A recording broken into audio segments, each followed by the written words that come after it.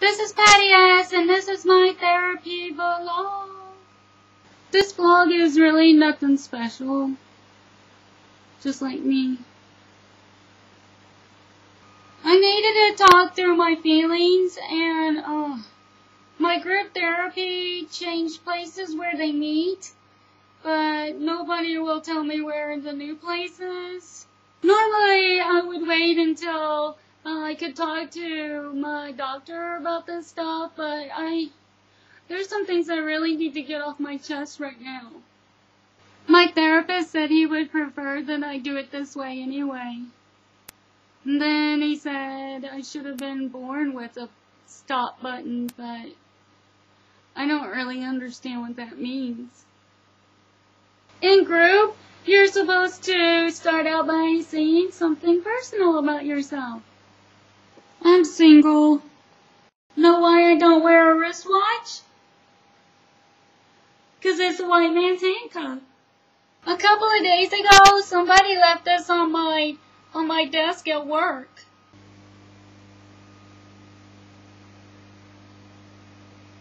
Normally, this would make me feel bad, but it's pretty accurate. I fancy myself a bit of a mystery writer, and I've been working on a suspense novel. It's called The Mystery of the Missing Key. And I don't want to give everything away right now, but it turns out it was in the door. I used to be a cocktail waitress, but I got fired because I was drinking out of everybody else's glasses. They kind of frown on that.